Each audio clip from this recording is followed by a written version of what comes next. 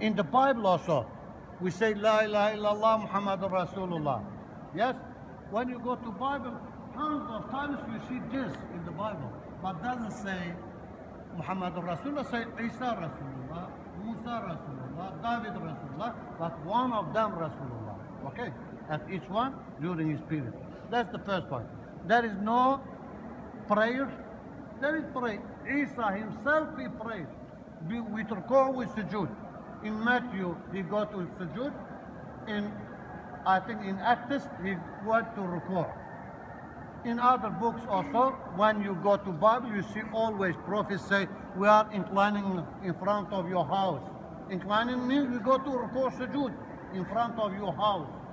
Which house? If this house, like Christians say, is Jerusalem, we ask, when Jerusalem temple was constructed?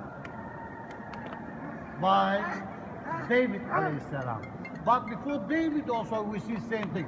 It means except Jerusalem, someone else is Mecca. Is Mecca.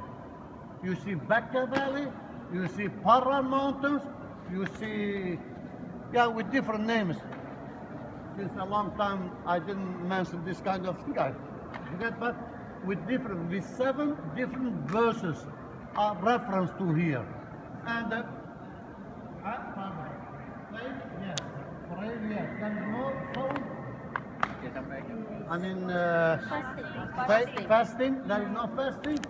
In Matthew, Jesus was fasting 40 days, but doesn't say how we are fasting. Most probably same thing.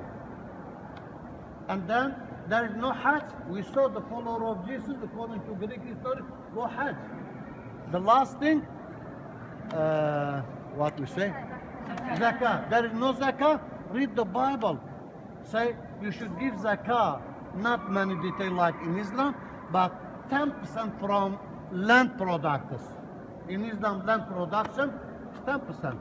Commercial, 2.5%. From 40. It means the same thing.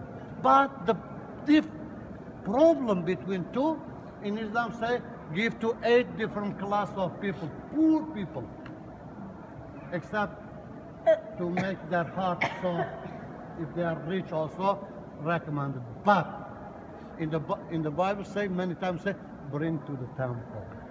But same order, they twisted it.